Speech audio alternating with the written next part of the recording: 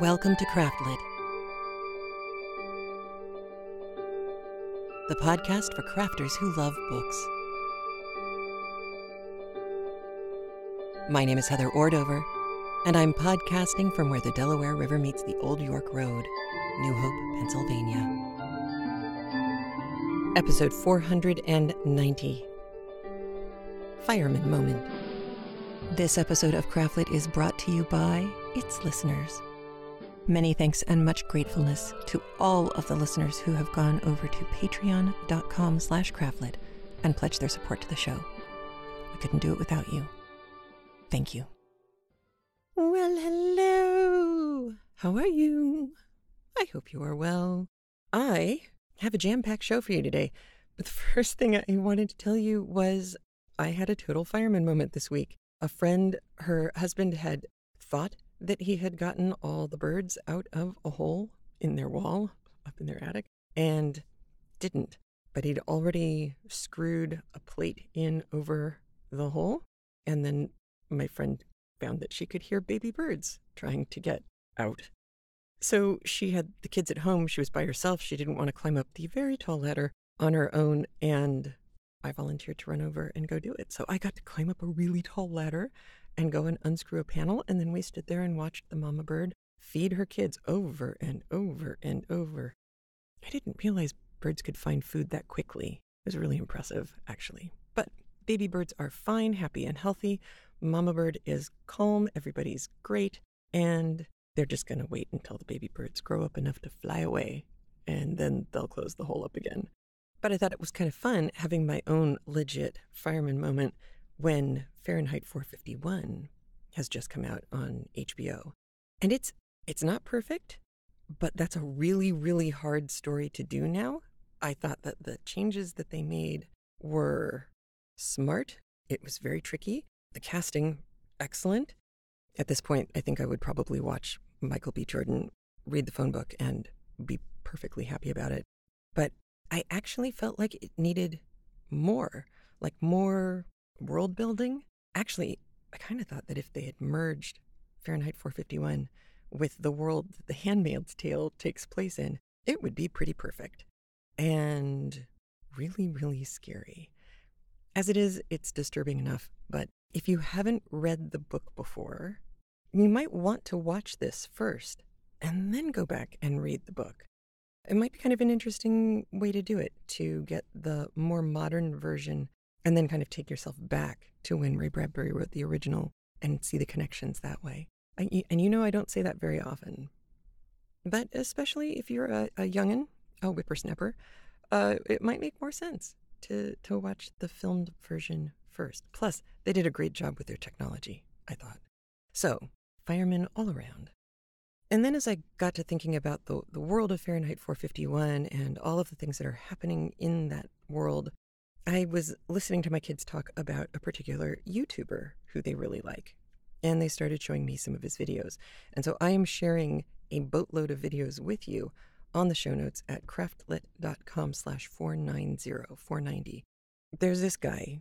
His YouTuber name is Captain Disillusion, and he is very cheeseball, old school, weekday afternoon TV kind of guy. And his whole presentational style is very circa early 1990s stuff. It's cheesy. He actually gets Beekman from Beekman's World to come on his YouTube channel and film a couple videos with him. It's that era. I loved watching Beekman with my kids. So Captain Disillusion is kind of our current version, but he does some very specific, very, very useful things because his whole MO is that he wants to debunk visual lies. He is actually a VFX, a video special effects guy. That's what he does. And so he's well known enough that people will send him requests like, can you look at this video that I saw and tell me if it's true or not? And not only will he tell you, but it takes him about a month, maybe 6 weeks to make a video because he goes through and shows you how it's done.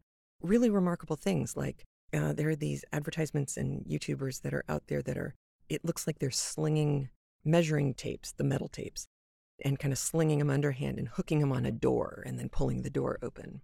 And not only does he show you how they faked it, but he shows you when they don't fake it. He has a whole thing, which I've linked to, called The Definitive Guide to Trick Shots. And he shows you how to do a fake trick shot. And then he shows you the YouTubers who aren't faking it. So he gives you the tools that you need to be able to recognize a fake when you see it and to know who you can trust when you see it as well. And if you aren't, like me, somebody who normally loves seeing behind the curtain, I love seeing how they do special effects in TV and film. I find it just as magical as believing the effect itself in the first place. There's also a video that you might want to watch first from a guy who has a channel called What It Is, and then a series on that channel called Why It Works. And he has a Why It Works, the Captain Disillusion Debunk. And he does a pretty good job of explaining that whereas most debunkery that goes on YouTube can get pretty snarky, Captain Disillusion, because of his goofy demeanor and his kind of goofy loser demeanor, he doesn't come across as successfully snarky. He's just right and smart. And when he gets into the actual explanation, it's no longer a judgment. It is just, isn't this cool? And it does work. So I've got a whole bunch of videos linked out for you from the show notes. You can go and see. One of the really interesting ones I thought was the Russian ghost car debunk, because Captain Disillusion himself grew up speaking one or two, several Slavic languages, so he can actually hear and understand what the people are saying in the car when they see the ghost car. And the math that's involved, the geometry, the sight lines, the different things to look for, it's just fascinating. And he also debunks a video that I, shame on you, Weather Channel, saw on the Weather Channel video feed about a month ago. They were showing it like it was real, and he debunked it a year ago.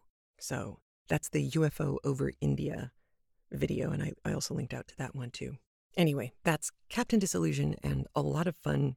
And his videos are safe for kids. Some of the people that he parodies in this one video, who I also linked out to, some of their stuff is not so much safe for kids, so you might want to preview it before you show it to any unsuspecting innocents in your life or in your way. So that's that. I also wanted to thank you. Those of you who were on Facebook saw me post a Kiva donations opportunity. If you don't know about Kiva, it's a way that you can, say, put $20 in your account on Kiva, and then you can decide who you want to donate that money to as a loan. So people from all over the world put up things like, I want to start a business. This is what I need to do. These are my plans. Here's the amount of money that I think I'll need. You donate money to them as a loan. And then once they get enough money to be able to start the business and start making money themselves, they pay that loan back to you. Once it's paid back to you, you can then take your money and loan it to somebody else. And it's a really great kind of pay it forward system. I've loaned money several times now, and the woman who I funded this week was starting a stitchery business. She was teaching people how to make their living doing stitchery, kind of the teach a man to fish thing, except with stitching. So I thought that would be a good one. Anyway, the link is in the show notes if you too would like to donate. But they had a push. This was a week that they were trying to expand their reach, and they did better than they could possibly have imagined they did. So thank you very much. I also have a bunch of emails and voicemails for you today. So I'm going to start with the emails first. And our first one comes from Anna G. And Anna writes, I just wanted to send in a quick word about Anne of Green Gables. I didn't really have any historical insight, just a few thoughts. In Wives and Daughters, I remember Cynthia, only 15 or 16 at the time, puts up her hair for the party with Mr. Preston. And Laura Ingalls Wilder, before she is Wilder, begins to wear a bun, like sometime circa Little House on the Prairie, instead of braids as she matures. It's interesting that Mr. Brocklehurst disallows the young girls to wear their hair down, even in plaits, perhaps to stifle their childhood. as well as their vanity. I know at some point only married or much older women would wear their hair up. In fact, it was inappropriate for older women to wear their hair down in public. Although my grandmother always had very short hair, she currently holds to the opinion that young girls should wear their hair down. She used to tell my mother not to let me wear my hair up. She said it made me look like I was 15. I'd never thought about it until now, but I guess even till the 1960s, girls still waited until they were older or married to wear their hair up. I wonder if the sexual revolution had anything to do with that cultural shift. And about adding blues to whites, that's something I do in my oil portraits. I'm not sure why, but the best way to make whites look more realistic is to add blue. Anyway, I just wanted to throw in my 2 cents. Thanks for the great show. Definitely something to look forward to every week. Anna G. Yay! Oh, I'm so glad you're enjoying it. And thank you for the information.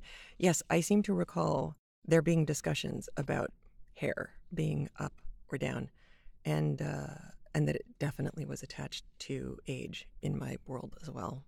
Next, we have an email from Gabrielle, who is violin knitter on Ravelry. She writes, I just had to write in about the elocution concert that Anne attended. Marion Wilson Kimber, who is a musicology or music history professor at the University of Iowa, wrote an entire book about elocution and elocution recitals, similar to the one that Anne attended. What's more fun is that she was doing research for the book during the time that I was finishing my thesis under her watchful eye, so I got to hear about some of her exciting findings as they happened. Anyway, the book is called The Elocutionists, Women, Music, and the Spoken Word, and I've linked out to that. What's funny is that just days after the podcast where you talked about Prissy Andrews and the slimy stare, Wilson Kimber reposted this from the Detroit Library on her Tumblr, and it is comments on The Curfew Must Not Ring Tonight. And she says, apparently the phrase slimy stare was absolutely one of the published variants of The Curfew Must Not Ring Tonight. Prissy Andrews did not make a mistake. And then she put in parentheses, loath as I am to say anything nice about Prissy. Yes, I know. I almost didn't read that part of the comment because I didn't want to give her any credit, but I have to be fair. Then she says, for more elocutionary fun, check out this video of Wilson Kimber doing a live accompanied performance of A Lesson with the Fan. There is a GIF of this performance floating around certain musicological corners of Twitter. Or, if you prefer, there is a GIF of this performance floating around certain musicological corners of Twitter. So I have linked out to both the Tumblr and to the YouTube video, and to a YouTube video of how you are supposed to pronounce GIF, GIF, GIF, GIF. So you can find out what the real way is, according to the man who invented the term. All right, next we have email from Diane G. She's been catching up and said, I have a couple of tangential comments late in the game. First, about Prince Edward Island and the Red Roads. I unexpectedly ended up on Prince Edward Island last summer. And then she said, oh my God, how come I got to be 73 without seeing how awesome it is? The heritage roads aren't the only thing in Prince Edward Island that is red. Everything is. Fields, roadsides, beaches, any light-colored fabric that comes into contact with the red rock or its weathered sandstone product. My pictures don't show it well, but this government site has a great photo of red rock cliffs and the sand that they weathered into. And so I've linked out to that from the show notes as well. The other totally unrelated comment is about Kiviat. Indeed, Kiviat is traditionally plucked from fences and bushes, but at the musk ox farm near Palmer, Alaska, and probably others, they comb the musk oxen. The animals are not considered domesticated, or domesticatable, I suppose, but because these are hand-raised, raised by hand, and accustomed to human contact from birth, they allow themselves to be placed for safety in stanchions and combed for their fiber. And I found a video, and you will not believe how much Kiviat comes off these beasties. It's amazing to watch. Then she wrote, just noticed that this is actually commentary from both sides of the continent. And yes, I've driven to both. Why stay home when there's so much cool stuff to see and when one can have such good craftlit company? And you know I am a fan of driving across the country listening to awesome audio. Then Diane adds, when Marilla goes to Charlottetown for the political rally in Chapter 18, the location is significant for several reasons. It is, of course, the closest town to Avonlea, and it is still today the largest town on the island. More importantly, Charlottetown is sort of Canada's Boston, and it's a huge tourist draw today. And of course, Avonlea isn't a real place. Charlottetown is. Avonlea is the stand-in for the town that Lucy Maud Montgomery grew up in. So Diane goes on, the Charlottetown Conference in 1864 led to the birth of Canada as a nation. On July 1st, 1867, this is considerably before our book takes place, the Confederation of British Colonies, Nova Scotia, New Brunswick, and Canada, were joined to form the Dominion of Canada. The former colony of Canada was split at the time to form Ontario and Quebec. So there were originally 4 provinces in the Confederation. The Dominion of Canada, which celebrated its 150th anniversary in 2017, now has 10 provinces and 3 territories. They actually have equivalent political status. The difference comes from how they were granted their political power. Prince Edward Island, which, as near as I can figure, must have also been a British colony, didn't join the Confederation until 1875, but still long before Lucy and / Anne's births. So, a little bit of interesting extra information there. Then I got an email from Robin in Texas, and she said, I found you some links for proper pinned aprons. During the Civil War, they were called pinners. Women have been pinning things to clothing since the Viking era. During the 14th century, they would even pin their sleeves and would use pins to attach their coifs to a band, like a headband, to hold it on their head. Generally, pins were short and not as sharp as pins now. Also, the direction you pinned it in mattered. Since Roman times, there's also a type of safety pin called a fibula, but those tended to be bulkier and were used more for fastening capes or jackets. Which, now I remember seeing in my costume class. She said, I will attach some photos of aprons that were pinned to the dresses. Note the head of the pin would be towards your armpit, and the pointy part would be pointing inward towards your breastbone, so you would be less likely to poke or scratch yourself. And I've taken the images that she sent links to, and those are also on the show notes at craftlit.com/490. I don't know of any time period where women were sewn into their dresses daily. Generally, that was only if the fastenings of the dress were unfinished by the time it needed to be worn, and the woman wouldn't be wealthy enough to have a seamstress on hand while she was dressing. Most common women would not have servants to sew them into their clothing and needed clothing they could put on by themselves. Also, hooks and eyes have been around for quite a long time as a fastener alternative to lacing or buttons. It is a modern myth that women always needed a servant to help dress themselves, as most reenactors can prove this to be false. There are videos of how women dress themselves, including lacing their own corsets quite easily, if the corset is properly laced. Of course, if you have someone help you, that's always nice too. For lots of informative videos about dressing in fashions of a variety of time periods, see Prior Attire, and we've linked out to that as well. I remember now that when I saw this being sewn into a dress, it wasn't so much being sewn into the dress. It was having a stomacher sewn to the bodice. And I don't remember if it was a movie or TV show or a reenactment, so it very well could have been that they just didn't have everything done yet. But I did remember while I was reading this, the stomacher it wasn't something that was used forever. It was for a particular fashion, and it was a flat, kind of a triangular piece that you would wear down right over your breastbone, down to your stomacher, and it would make your stomach flat. It was like a board that was covered in fabric. And that was the piece that I remember seeing sewn on. So thank you, Robin, for all the details and the links and the pictures. That's awesome. And lastly, I got an email from Christina. She said she just found this on Reddit and asks, did I know that it was so popular? Anne of Green Gables was so popular in Poland? And the answer is no. Get this. Anne of Green Gables became so popular and such an important symbol of freedom in Poland that the Polish army issued a copy to every soldier right before World War II started. How cool is that? Go, Anne. That's pretty awesome. So yeah, cool stuff. Go, Anne. Now, we also had a lot of people call in this week, or over the last 2 weeks, from all over the place. They called area code 206-350-1642. All right, our first voicemail comes from Amy. And just so you know, She mentions a podcast. I've put a link to that podcast in the show notes, so you'll be able to find that. And I'm going to let her play straight into the next voicemail. Hi, Heather. This is Amy. Amy crochets on Ravelry with an A-I-M-E. I'm calling with a couple of things.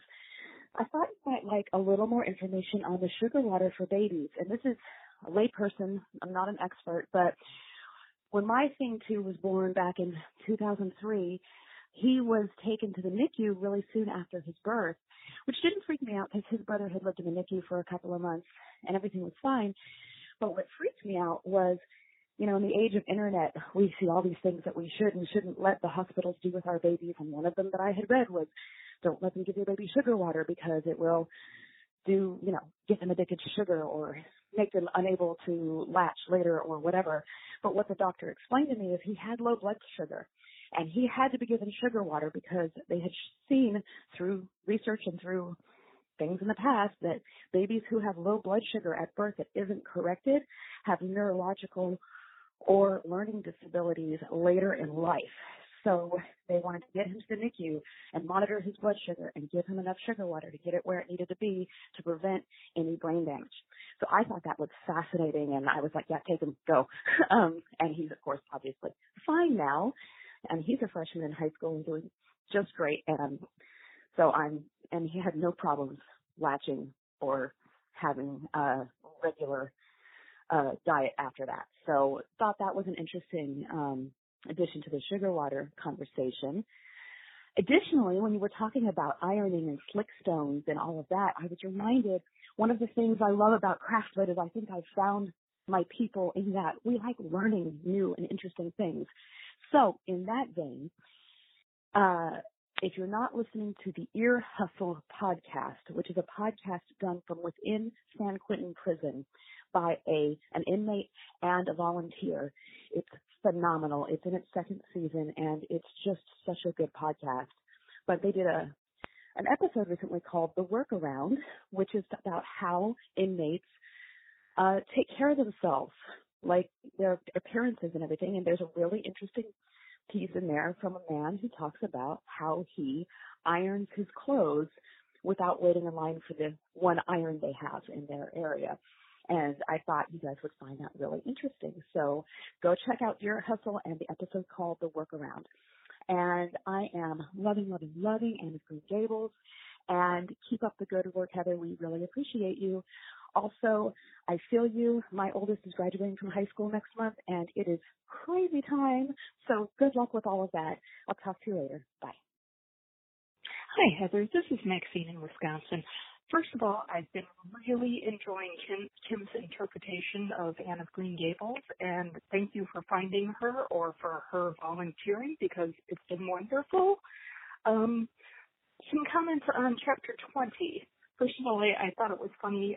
One of the things that came to mind was the Haunted Wood and Anne and Diana making up all the stories about the hauntings and everything, which is quite similar to Washington Irving's The Legend of Sleepy Hollow and Ichabod Crane at Ben Tassel's party, listening to all the horror stories and the ghost stories and everything, and then taking that scary walk or ride home afterwards. And as far as Anne remembering the date, the anniversary of her being adopted by the Cuthberts, and Marilla not remembering, I think part of it is Anne is finally wanted. Someone finally adopted her and not to be useful. So, of course, she's going to remember the date. But Marilla is, unfortunately, a bit like Anne's previous foster parents in that it was a business transaction, not this maternal thing that she wanted a daughter. Her and Matthew wanted a boy to help out on the farm. So, of course, Marilla's not going to remember that date. However, because Anne has such a big personality and that Anne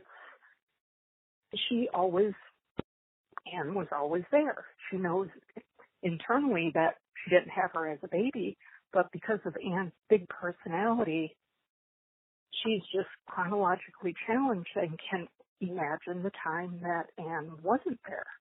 So just a few thoughts on that. Again, I've been really enjoying the interpretation that Kim did. Thank you so much. Looking forward to the next chapter. Bye.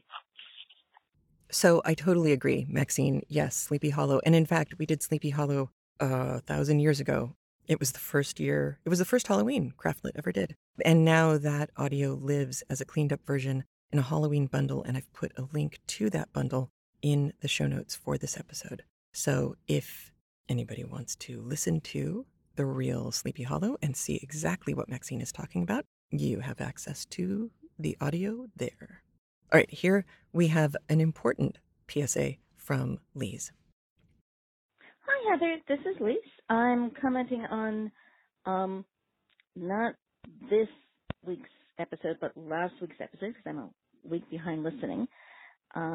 We're in the beginning where you are talking about Infinity Wars and being surprised at how dark it got and how much they went there and the themes expressed and how this didn't match up with your image of, I think you said the comics and not just the Marvel comic movies. If you said the Marvel comic movies, I apologize. But just want to say that comic books are a huge and varied medium, and even within the genre comics of superheroes, there's a lot of literature. There are a number of writers who started off in that medium and moved on to more conventional literature. Neil Gaiman comes to mind immediately, but there are a number of them. There's a lot of depth. There's a lot of subjects that are handled very well, very poorly. A lot of emotion, a lot of really great themes. So, yeah, it's not actually that surprising. This is the Infinity Wars is an adaptation of a huge storyline that took place, I think, over a couple of years, over many, many, many comic book titles. It was a huge, big thing. And according to my husband, who got very much into it at the time, it's not that untrue a representation of, or a translation of a lot of what happened in the comic books to the movies, as far as the themes are concerned, as far as what's happening, although he will go off on plotline issues ad nauseum. But, yeah, no, it's one of those areas of genre fiction where it's fiction. Genre or not, good, bad, deep, shallow, it all shows up anywhere in there. And I just wanted to state that because it's one of those things that shouldn't necessarily be a surprise. That's it. Bye-bye. So, Lise, I didn't have time to go back and listen to that episode, but if I left anyone with the impression, as I clearly did, that I thought that it was out of character for comic books to deal with kind of darker, existential, real questions of light and dark, good and evil, and all of that, I did not mean to imply that at all. And in fact, I put a link to my very first graphic novel that I ever purchased myself, which was a Dark Knight graphic novel called The Killing Joke. And it's about the Joker, and it is about as dark as you can get without turning out all the lights. It's really, really good. But my actual entree into more modern post-Alan Moore, probably, it's really clear that these are storylines that can grapple with really complex and often dark, as well as funny, but dark sides of human nature and what it means to be human and what it means to be good. And can you be good if you have to do bad things in order to try and make things better? I mean, these are really important things for kids to wrestle with, and adults.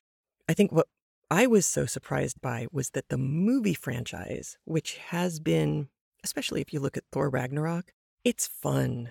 There's a lot of laughs in Thor Ragnarok. There are a lot of laughs anytime Tony Stark is on the screen, usually. What I was surprised by was how dark the latest Avengers, the Infinity Wars, got, and how dark the cliffhanger was. They didn't have to stop it there. There were several places where they could have stopped it that would have been lighter, and they didn't. And it surprised me because it's a long time until the follow-up comes out. So for me, I was surprised that they took the risk. Not unhappy, just surprised. But yes, don't let me accidentally or purposefully mislead anyone into thinking that comic books are all lightweight, pulpy, devoid of thought pieces of text. They're really quite good and very useful when you have kids who have a hard time following text because their eyes have more to look at on the page, and they're getting visual literacy as well as word and letter literacy. That's worth something, especially in this world. There's a lot of visual stuff that's coming at them. The more they can identify things visually, the better off they are. All right, now we have 2 more voicemails, one from Michelle, and I'm going to let her play straight into Galen. So here we go. Hi, Heather. My name is Michelle, baking knitter on Ravelry, basically everywhere. I just keep thinking about the take notice list that is mentioned in Anne of Green Gables. And knowing the time period and the morality of the time, what I keep wondering is if the take notice list wasn't of children in school who they believed were starting to date, court, or just have crushes on one another. The idea being to make the children of the school, as much as the adults of the area, keep an eye on the prospective couple to make sure that they maintained the level of decorum that would have been expected of them, which is why Diana Barry would have said she would have been horrified to have her name on the take notice list, because it would have meant he liked a boy or a boy liked her. Just my 2 cents, and something I've been thinking about ever since it was mentioned. I hope you have a wonderful day. Bye. Hi, Heather. This is Galen, quotidian knitter on Ravelry. I'm really enjoying Anne of Green Gables. I think it's a perfect book to listen to in the spring and summer. The reader is wonderful. I didn't think anyone could do Marilla Cuthbert as well as Colleen Dewhurst, but Kim Zuckert is doing a great job getting across Marilla's dry humor and practical yet reservedly warm personality. I'm calling to comment on something that caught my ear in episode 487, chapter 18, when Anne saved Diana's baby sister, Minnie May, and thus returned to the good graces of Mrs. Barry. Minnie May was suffering from the croup, and Anne saved her with repeated doses of syrup of ipecac throughout the long, anxious night. We played a clip of a child coughing in that distinctive barky way that gets a parent's attention, and sure enough, it gave me chills, because even though my children haven't suffered from the croup for years, it's not an experience parent wants to repeat. What got me curious was Anne's use of ipecac, which is an emetic, vomit-inducing. Croup, as we know it, is usually due to a viral respiratory infection, and often doesn't even have mucus associated with it. Now, when a child has croup, we tend to haul out the humidifier to soothe and relax those tight, swollen airways. Why on earth would you want to make a child throw up who's already struggling to breathe? It would just seem to increase the chance that a child would aspirate the vomit and make the situation even worse. So I went poking around on the internet, and I found a blog post by a doctor who was asked that very question by her daughter when they were reading the book. Dr. Catherine Ottaway, who practices and blogs in rural Washington state, thinks that Minnie May was actually suffering from diphtheria, not what we call croup now. Diphtheria is a serious bacterial infection, which causes cells in the airways to die and build up in a thick gray membrane of dead cells in the throat and nose, which causes that barking, croupy cough. The buildup of that mucousy dead cell stuff blocks the airways and can result in suffocation. So when Anne, based on her experience in caring for the 6 Hammond children, dosed little Minnie May with ipecac, the child's vomit could clear the diphtheria membrane out of her throat and make breathing a little easier for just a while. Anne's diligent administration of ipecac got Minnie May through the night, and her fever and symptoms eased. It's rugged, desperate medicine, but according to Dr. Ottaway, it could help, and it probably was an accepted method for dealing with diphtheria infection at the time. Of course, today, fortunate children in the developed world don't have to deal with deadly diphtheria. The D in the DTaP vaccination stands for diphtheria, and children rarely contract the disease or die from it. In other parts of the world, about 2,000 children die of diphtheria each year, but happily those numbers are always going down because of vaccination and common antibiotics, which weren't available in Anne's early 20th century world. So, Dr. Ottaway's explanation to her daughter, which can be found on her blog, drkottaway.com, along with her gorgeous photos of the Pacific Northwest, makes sense to me and answers my question about the use of Ipecac. Minnie Mae's grateful mother can forgive Anne and allow Diana and Anne to resume their bosom friendship, and we can be thankful that we live in a world mostly without diphtheria. I hope your college business with your son has gone well, and I'm looking forward to the next installment of Anne's ebullient story. Thank you so much for Craftlit. So I'm thrilled, Galen, that you called in about this. Just so you know where I had gotten my stuff from, I had read several, some of it was old, and I didn't find all of them, but I did find one where it was a 1900 journal, and I've linked to this from the show notes along with the link to Catherine Ottaway. There was a journal from 1900, and it does mention that croup and diphtheria often share similar symptoms and treatments. And they do talk about using humidifiers. They even explain how to kind of tent a crib so that you can get moist air in there. And it's interesting because it has to be moist, cool air. We can now buy cool air humidifiers. Back then, they would have to open a window and boil a kettle next to the crib, letting the cool air intercept the warm, moist air as it blew into the crib, which I thought was interesting because I know I was told by our pediatrician that if the kids started to get a really horrible barky cough and it was nighttime, which is when this always seems to be a problem, you bundle the kid up, partially covering their face, not completely covering their face, obviously, but partially covering their face with the blanket so that the air inside the blanket stays moist, but they're getting some really, really good cold air into their lungs at the same time. And the other explanation that I'd read was not so much that you were coughing mucus up out of their lungs, but that all of the linings of the throat were so traumatized by the virus that they were over-creating mucus to try and protect the very delicate esophageal lining. It was the overproduction of mucus that in a small child could make them gag and suffocate, because then they would, in fact, aspirate, inhale the gobs of mucus that were building up in their throat, and that would be bad. And coughing didn't always bring the mucus up high enough for them to be able to spit it out. So instead, they'd bring it just high enough up in their esophagus to get above the bronchial branch, and that's when they'd aspirate it and die. But I did keep looking because of your voicemail.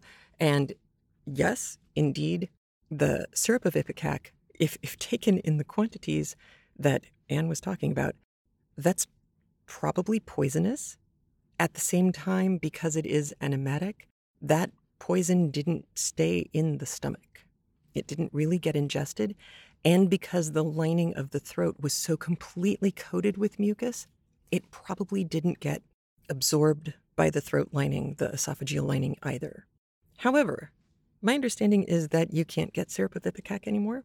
So that may be just here in the States. If you can get syrup of Ipecac, I wouldn't, recommend just dosing and dosing and dosing a kid with a cough. We certainly aren't doling out medical advice here, but there's no question. Galen's link from Catherine Ottaway is very interesting, if only to see the conversation that she has with her daughter. It's a lot of fun. So, lots of good information. All right. Way to go, listeners.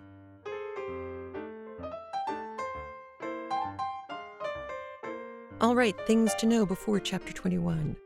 Number 1, many of you already know this, a quilting frame is a big, detachable, deconstructible wooden frame that you can use to clamp and then hold the multiple layers of quilt. So you can hold them together while you do the actual final step of quilting. So once you have your cover, the part that's all pieced together and pretty, you have that done. You have the batting or whatever kind of filler you want to put in the middle that keeps you warm.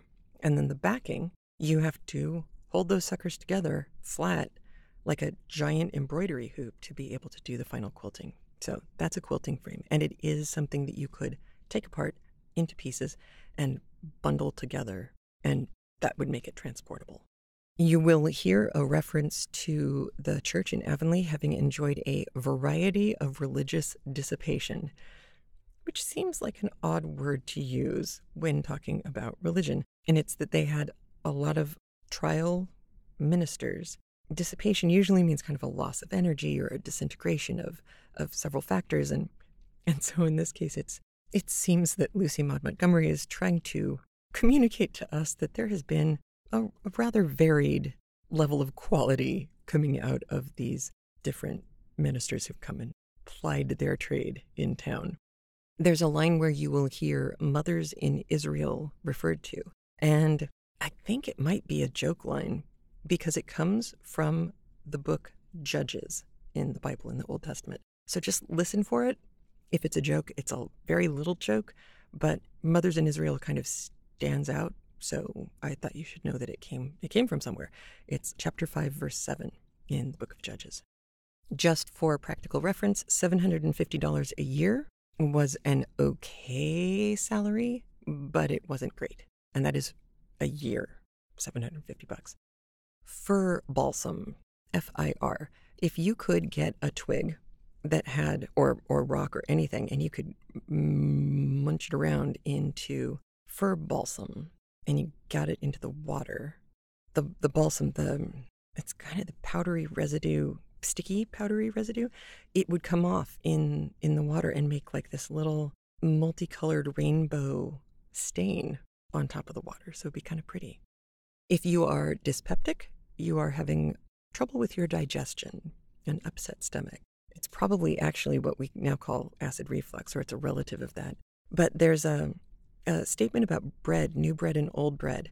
And I'm hoping that someone listening knows more about this, because it sounded to me like it, at least in theory, is something along the line of how sourdough bread is supposed to be easier for people to digest, partly because the yeast is just more mature and it's, I suppose, broken down more easily in our bodies.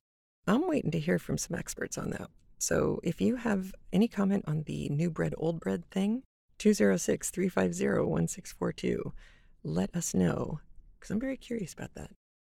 You'll hear a line referencing the wisdom of the serpent. And yes, we're talking about that serpent from the Bible. That's why you need to know your Bible. And liniment.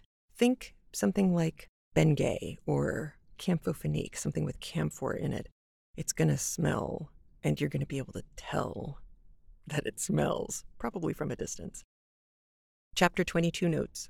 There is a part of a description of somebody being full of spirit and fire and dew, and DEW. This actually comes from a Robert Browning poem called Evelyn Hope, and it is the epigraph at the beginning of Anne of Green Gables. And the line that Lucy Maud Montgomery chose, it's actually 2 lines.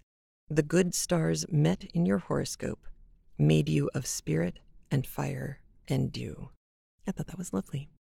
Pale pink organdy, O-R-G-A-N-D-Y.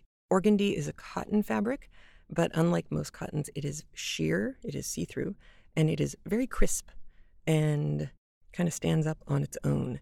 You may have seen drapes that are made out of something that looks like organdy. Sheer drapes would be similar. And a seraph, part of the seraphim, that is the highest order of angels in heaven. And that's it. I think that's everything you need. All right, let's listen to chapters 21 and 22 of Anne of Green Gables. Read for us by Kim Zuckert.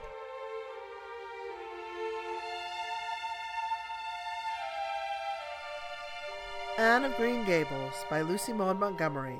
Read by Kim Zuckert. Chapter 22, A New Departure in Flavorings. Dear me, there is nothing but meetings and partings in this world, as Mrs. Lynde says, remarked Anne plaintively, putting her slate and books down on the kitchen table on the last day of June and wiping her red eyes with a very damp handkerchief. Wasn't it fortunate, Marilla, that I took an extra handkerchief to school today? I had a presentiment that it would be needed. I never thought you were so fond of Mr. Phillips that you'd require 2 handkerchiefs to dry your tears just because he was going away, said Marilla. I don't think I was crying because I was really so very fond of him, reflected Anne. I just cried because all the others did. It was Ruby Gillis started it.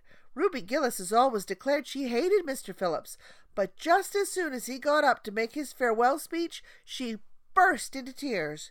Then all the girls began to cry, one after the other.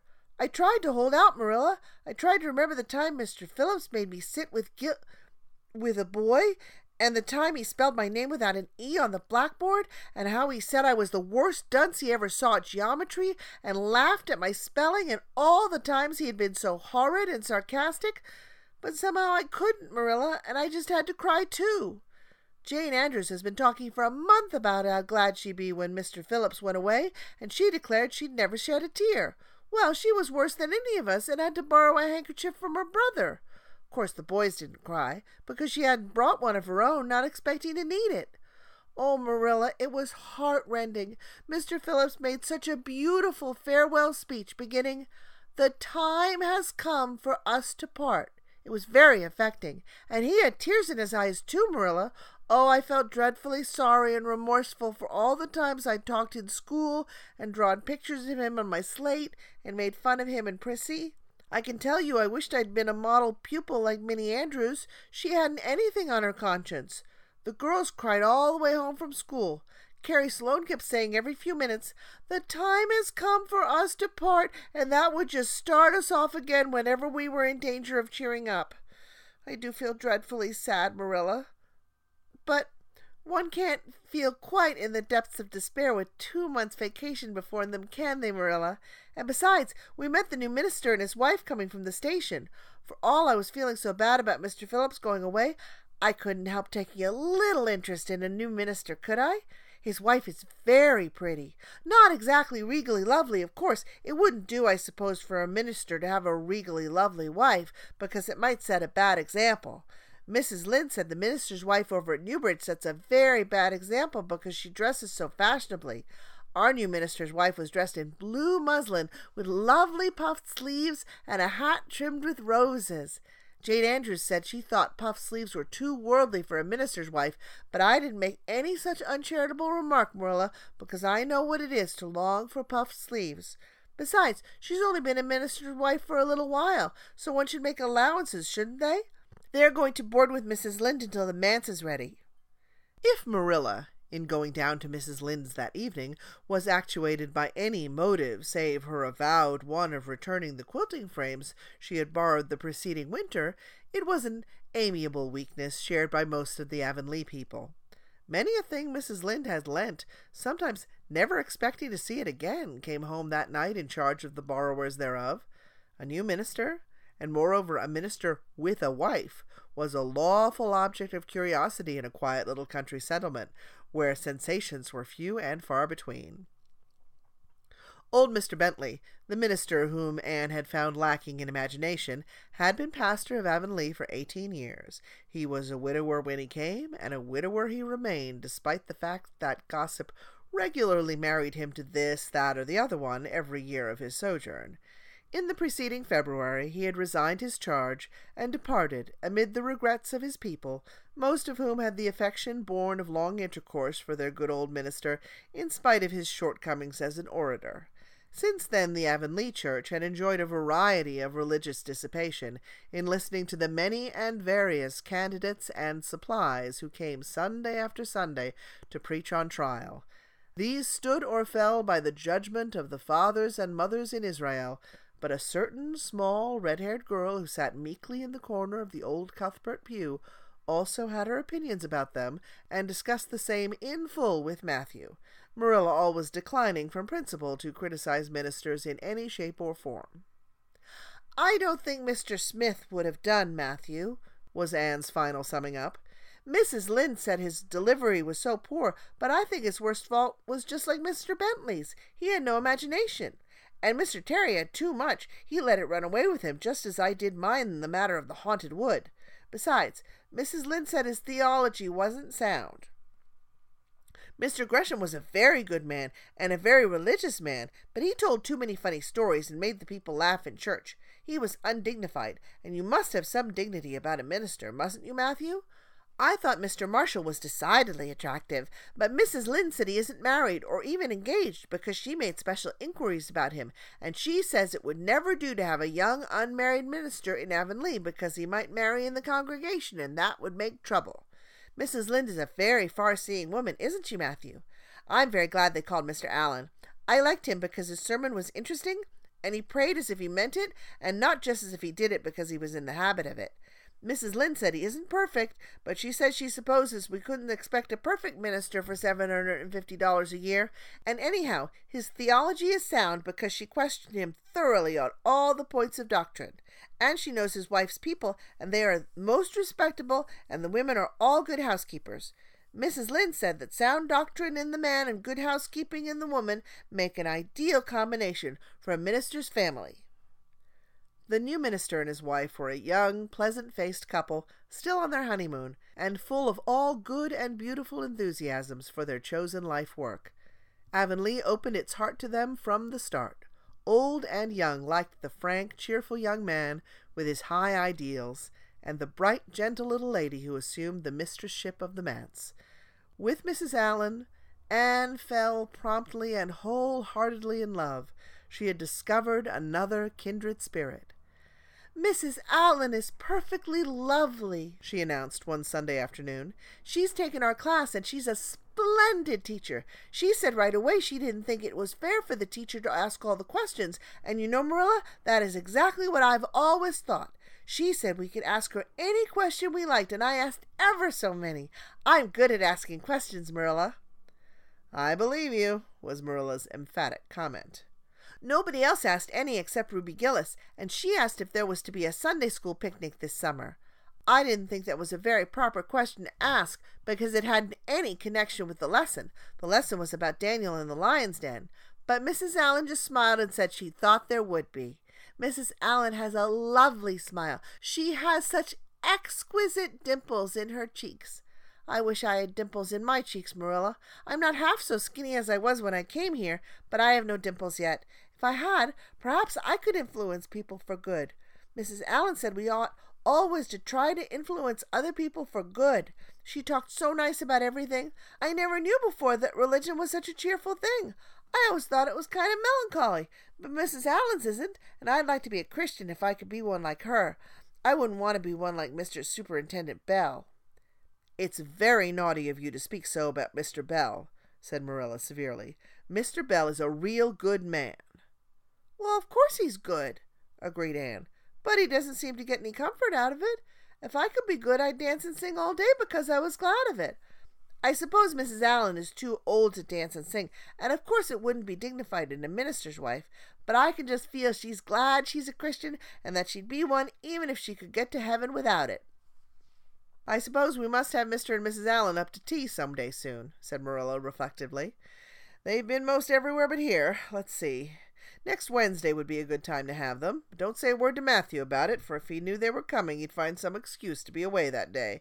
He got so used to Mr. Bentley he didn't mind him, but he's going to find it hard to get acquainted with a new minister, and a new minister's wife will frighten him to death." "I'll be as secret as the dead," assured Anne. "But oh, Marilla, will you let me make a cake for the occasion? I'd love to do something for Mrs. Allen, and you know I can make a pretty good cake by this time."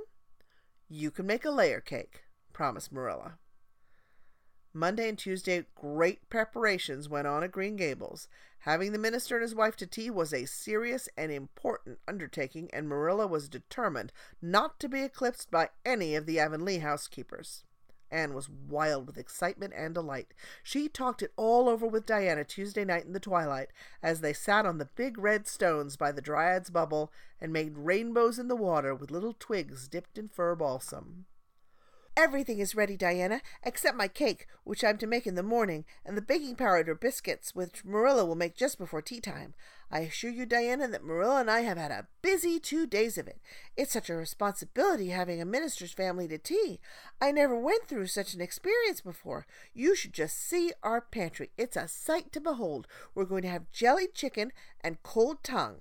We're to have 2 kinds of jelly, red and yellow, and whipped cream and lemon pie, and cherry pie, and 3 kinds of cookies, and fruit cake, and Marilla's famous yellow plum preserves that she keeps especially for ministers, and pound cake, and layer cake, and biscuits, as aforesaid, and new bread and old both, in case the minister is dyspeptic and can't eat new. Mrs. Lynde said ministers are dyspeptic, but I don't think Mr. Allen has been a minister long enough for it to have had a bad effect on him. I just grow cold when I think of my layer cake. Oh, Diana, what if it shouldn't be good? I dreamt last night that I was chased all around by a fearful goblin with a big layer cake for a head. It'll be good, all right, assured Diana, who was a very comfortable sort of friend. I'm sure that piece of the one you made that we had for lunch in Idlewild 2 weeks ago was perfectly elegant. Yes, but cakes have such a terrible habit of turning out bad just when you especially want them to be good, sighed Anne, setting a particularly well-balsamed twig afloat. However, I shall just have to trust to Providence and be careful to put in the flour. Oh, look, Diana, what a lovely rainbow. Do you suppose the dryad will come out after we go away and take it for a scarf? You know there's no such thing as a dryad, said Diana. Diana's mother had found out about the haunted wood and had been decidedly angry over it. As a result, Diana had abstained from any further imitative flights of imagination, and did not think it prudent to cultivate a spirit of belief even in harmless dryads. But it's so easy to imagine there is, said Anne.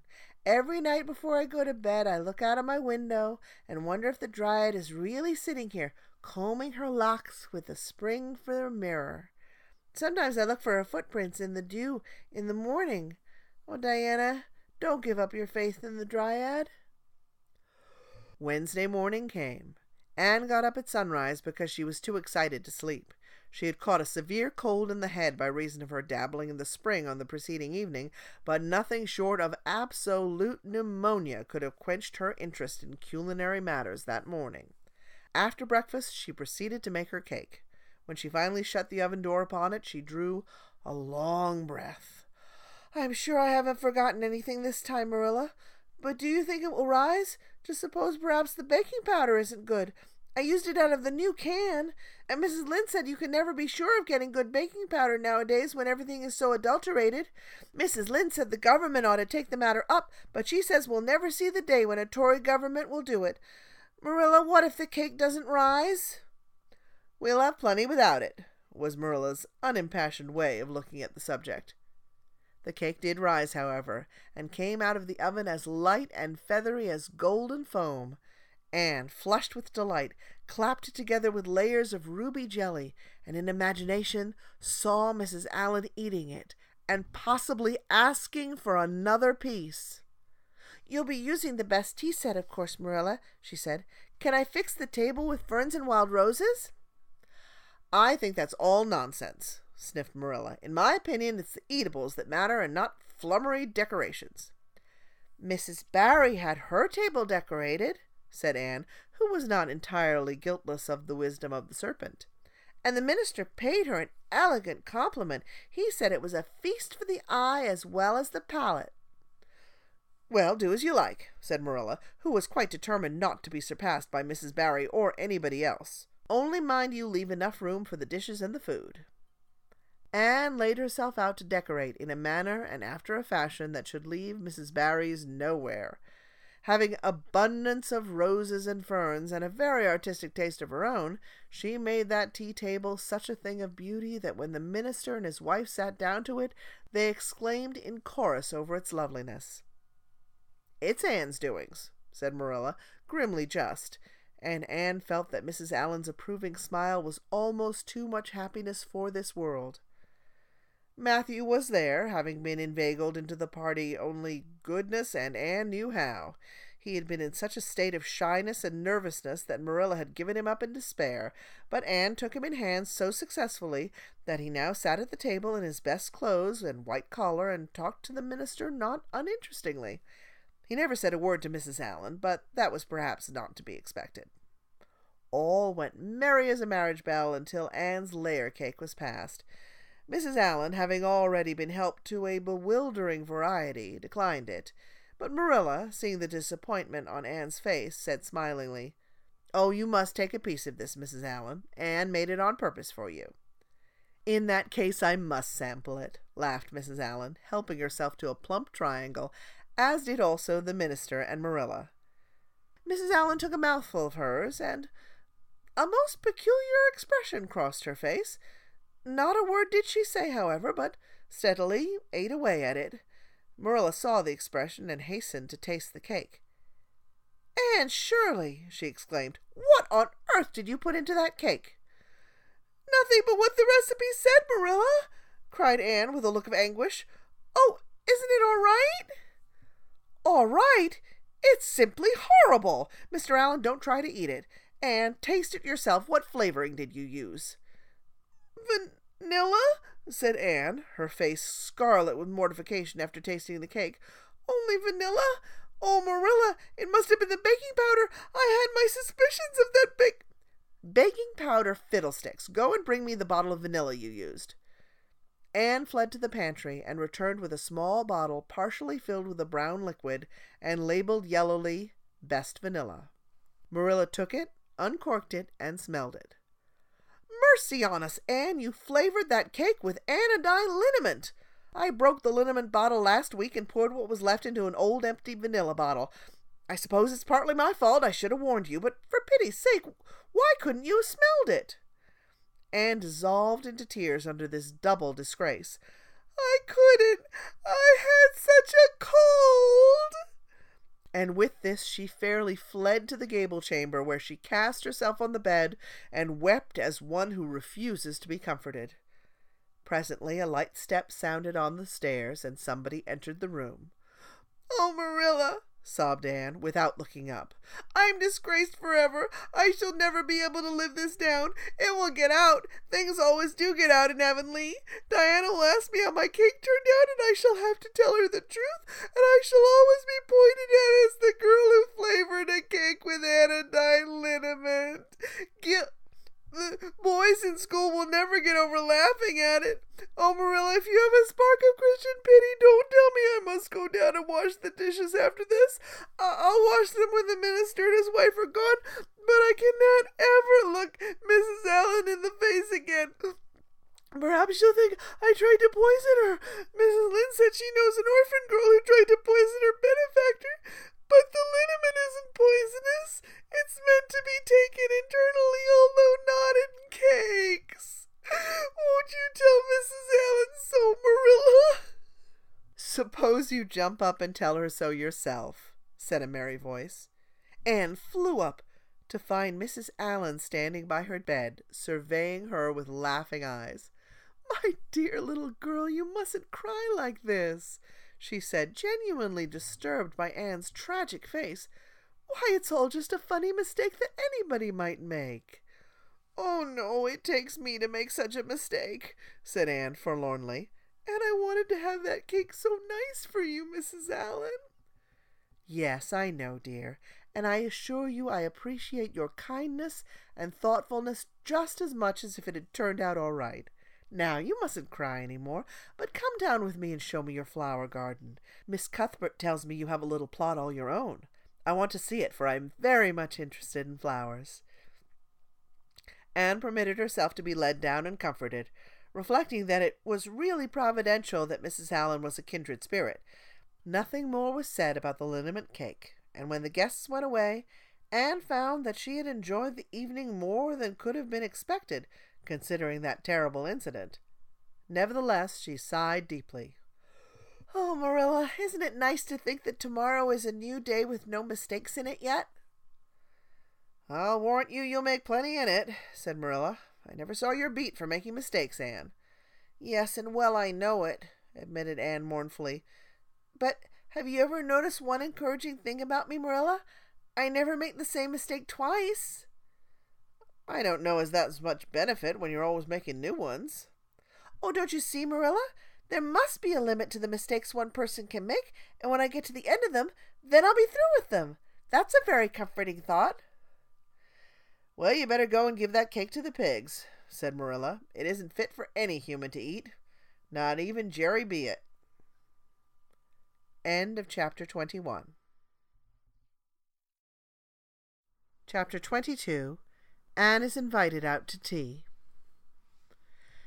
"And what are your eyes popping out of your head about now?" asked Marilla, when Anne had just come in from a run to the post office. "Have you discovered another kindred spirit?" Excitement hung around Anne like a garment, shone in her eyes, kindled in every feature. She had come dancing up the lane like a wind-blown sprite through the mellow sunshine and lazy shadows of the August evening.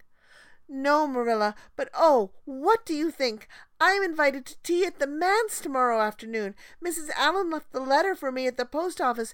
Just look at it, Marilla. Miss Anne Shirley, Green Gables. This is the first time I was ever called Miss. Such a thrill as it gave me. I shall cherish it forever amongst my choicest treasures." "Mrs. Allen told me she meant to have all the members of her Sunday school class to tea in turn," said Marilla, regarding the wonderful event very coolly. "You needn't get into such a fever over it. Do learn to take things calmly, child." For Anne to take things calmly would have been to change her nature. All spirit and fire and dew as she was, the pleasures and pains of life came to her with trebled intensity. Marilla felt this, and was vaguely troubled over it, realizing that the ups and downs of existence would probably bear hardly on this impulsive soul, and not sufficiently understanding that the equally great capacity for delight might more than compensate. Therefore Marilla conceived it to be her duty to drill Anne into a tranquil uniformity of disposition as impossible and alien to her as to a dancing sunbeam in one of the brook shallows. She did not make much headway, as she sorrowfully admitted to herself. The downfall of some dear hope or plan plunged Anne into deeps of affliction. The fulfillment thereof exalted her to dizzying realms of delight. Marilla had almost begun to despair of ever fashioning this waif of the world into her model little girl of demure manners and prim deportment. Neither would she have believed that she really liked Anne much better as she was. Anne went to bed that night speechless with misery, because Matthew had said the wind was round northeast and he feared it would be a rainy day tomorrow. The rustle of the poplar leaves about the house worried her. It sounded so like pattering raindrops, and the full faraway roar of the Gulf, to which she listened delightedly at other times, loving its strange, sonorous, haunting rhythm, now seemed like a prophecy of storm and disaster to a small maiden who particularly wanted a fine day. Anne thought that the morning would never come. But all things have an end, even nights before the day on which you are invited to take tea at the manse. The morning, in spite of Matthew's predictions, was fine, and Anne's spirits soared to their highest. "Oh, Marilla, there is something in me today that makes me just love everybody I see," she exclaimed as she washed the breakfast dishes. "You don't know how good I feel. Wouldn't it be nice if it could last? I believe I could be a model child if I were just invited out to tea every day. But, oh, Marilla, it's a solemn occasion, too. I feel so anxious. What if I shouldn't behave properly? You know I've never had tea at a manse before, and I'm not sure that I know all the rules of etiquette, although I've been studying the rules given in the etiquette department of the Family Herald ever since I came here. I'm so afraid I'll do something silly or forget to do something I should do. Would it be good manners to take a second helping of anything if you wanted to very much?" "The trouble with you, Anne, is that you're thinking too much about yourself. You should just think of Mrs. Allen and what will be nicest and most agreeable to her," said Marilla, hitting for once in her life on a very sound and pithy piece of advice. Anne instantly realized this. "You're right, Marilla. I'll try not to think about myself at all." Anne evidently got through her visit without any serious breach of etiquette, for she came home through the twilight under a great high-sprung sky gloried over with trails of saffron and rosy cloud, in a beatified state of mind, and told Marilla all about it happily, sitting on the big red sandstone slab at the kitchen door with her tired curly head in Marilla's gingham lap. A cool wind was blowing down over the long harvest fields from the rims of furry western hills and whistling through the poplars. One clear star hung over the orchard, and the fireflies were flitting over in Lover's Lane, in and out among the ferns and rustling boughs. Anne watched them as she talked, and somehow felt that wind and stars and fireflies were all tangled up together into something unutterably sweet and enchanting. Oh, Marilla, I've had the most fascinating time. I feel that I have not lived in vain, and I shall always feel like that, even if I should never be invited to tea at a manse again. When I got there, Mrs. Allen met me at the door. She was dressed in the sweetest dress, the pale pink organdy, with dozens of frills and elbow sleeves, and she looked just like a seraph. I really think I'd like to be a minister's wife when I grow up, Marilla. A minister mightn't mind my red hair, because he wouldn't be thinking of such worldly things. But then, of course, one would have to be naturally good, and I'll never be that, so I suppose there's no use in thinking about it. Some people are naturally good, you know, and others are not. I'm one of the others. Mrs. Lynde said I'm full of original sin. No matter how hard I try to be good, I can never make such a success of it as those who are naturally good. It's a good deal like geometry, I expect. But don't you think that trying so hard ought to count for something? Mrs. Allen is one of the naturally good people. I love her passionately. You know there are some people, like Matthew and Mrs. Allen, that you could love right off without any trouble. And there are others, like Mrs. Lynde, that you have to try very hard to love. You know you ought to love them because they know so much and are such active workers in the church, but you have to keep reminding yourself of it all the time or else you forget. There was another little girl at the manse to tea, from the White Sands Sunday School. Her name was Laurette Bradley, and she was a very nice little girl. Not exactly a kindred spirit, you know, but still very nice. We had an elegant tea, and I think I kept all the rules of etiquette pretty well. After tea, Mrs. Allen played and sang, and she got Loretta and me to sing too. Mrs. Allen said I have a good voice, and she said I must sing in the Sunday school choir after this. You can't think how I was thrilled at the mere thought. I've longed so to sing in the Sunday school choir as Diana does, but I feared it was an honor I could never aspire to. Loretta had to go home early because there's a big concert in the White Sands Hotel tonight, and her sister is to recite at it.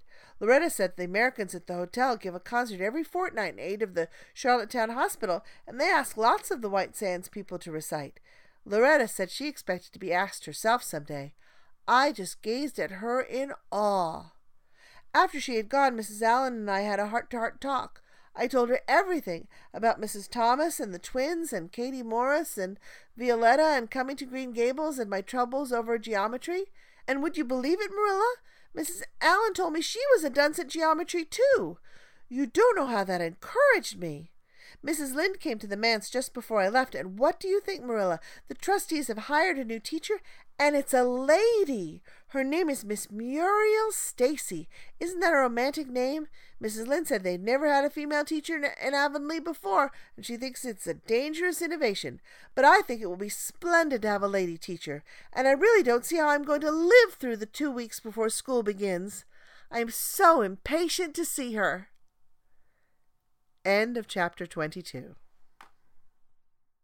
Okay, there is a line that we heard in this episode, in these chapters, that comes from the book The History of Tom Jones, a Foundling, by Henry Fielding.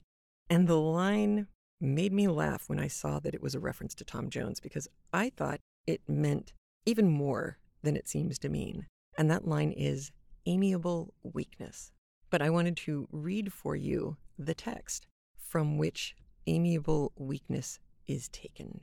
And it is, when he was departed, his sister expressed more bitterness, if possible, against him than she had done when he was present, for the truth of which she appealed to Mr. Bliffle, who, with great complaisance, acquiesced entirely in all she said, but excused all the faults of Mr. Western, quote, as they must be considered, he said, to have proceeded from the too inordinate fondness of a father, which must be allowed the name of an amiable weakness. So much the more inexcusable, answered the lady, for whom doth he ruin by his fondness but his own child? To which Mr. Bliffle immediately agreed. So, an amiable weakness, a father's weakness in spoiling his child, doesn't create such an amiable product. And for us, the amiable weakness that was referred to was from here. If Marilla, in going down to Mrs. Lynde's that evening, was actuated by any motive save her avowed one of returning the quilting frame that she had borrowed the preceding winter, it was an amiable weakness shared by most of the Avonlea people. So they were all indulging their need for gossip. And It's kind of a funny way to say it. Also, as we were listening to chapter 21, did you notice the enormous spread that Marilla was putting out for the minister's wife? The minister and his wife. Hokey smokes. Woman can cook. And she's totally showing off by doing it. But man, she's no joke. And then to have Mrs. Lynde complaining to Anne, of all people, how everything is adulterated now, so you can't even trust baking powder. I thought, oh, maybe I'm going to start using that. You can't even trust your baking powder anymore. If the line "marry as a marriage bell" sounded like a quote, it is. It's from Childe Harold's Pilgrimage by Lord Byron, and the original line is, "There was a sound of revelry by night, and all went merry as a marriage bell. But hush, hark, a deep sound strikes, like a rising knell." That doomy kind of ending to the Lord Byron line is also implied here, because here we have "all went merry as a marriage bell until Anne's layer cake was passed." Dun, dun, da, da. So that's why Lucy Maud Montgomery used that line. And then in regards to the cake, this actually happened to her. She wrote in one of her journals, "The notable incident of the liniment cake happened when I was teaching school in Bidford and boarding at the Methodist parsonage there. Its charming mistress flavored a layer cake with anodyne liniment one day. Never shall I forget the taste of that cake, and the fun that we had over it, for the mistake was not discovered until tea time. A strange minister was there to tea that night. He ate every crumb of his piece of cake. What he thought of it we never discovered. Possibly he imagined it was simply some newfangled flavoring. But holy cow, that had to be one nasty tasting cake. Wow. She has a stronger stomach and constitution, and more forgiving than I think I would be after a mouthful of Bengay. But once again, Anne is totally broadsided, poor thing, by somebody else messing something up. First, Miss Barry doesn't tell them that the aunt is in the spare room, and they get in trouble for jumping on her. Now Marilla forgets to tell Anne what's going on with the cake. We had the cherry cordial with... this poor kid. It's not her fault. She gets busted for all of it, and it's not her fault. So, I guess we have to let it pass, because at the end of chapter 22, well, the beginning of chapter 20, middle of chapter 22, Anne comes home, and what does she do? She puts her curly head in Marilla's gingham lap, and Marilla talks to her and listens to what her afternoon was like, just like a mom, like it's normal. And Lucy Maud Montgomery does not belabor this point at all, but it very, very clearly happens. And how awesome for Anne to finally have that kind of soothing presence in her life. Marilla might not be one who's really demonstrative and lovey-dovey and, hugging and kissing her all the time, but this moment is so tender and so quiet. I just thought it was great. Also, in case you were wondering, a female teacher as a dangerous innovation, I'm sure that Mrs. Lynde was not the only one who thought that way. It probably isn't much of a sign of Avonlea being really progressive or anything like that. It's probably just that it was such a small community that it didn't merit the importance of having a man posted there. This is something that we've seen off and on forever. So, yeah, they're probably not out at the forefront. It wasn't one of Lucy Maud Montgomery's, here, let me comment on this by demonstrating kind of in a show not tell way that Avonlea's ahead of the game. Probably not. And that's it. All right. You take care of yourself. Have a great week. I will talk to you soon with more Anne of Green Gables. Have a great one. Bye. A big thanks to all the Craftlit listeners who support the show by being a premium audio member via craftlit.com/premium or via patreon.com/craftlit. Your support for the show is what's kept us going since 2006. If you feel like getting free audio pretty much every week, please consider supporting the show by heading over to patreon.com/craftlit and pledging what you feel the show is worth to you. If you can't support the show that way, consider leaving a review at iTunes or at our facebook.com/craftlit page, or follow @craftlit on Twitter and share the show with your followers too. And remember, if your hands are too busy to pick up a book, at least you can turn one on.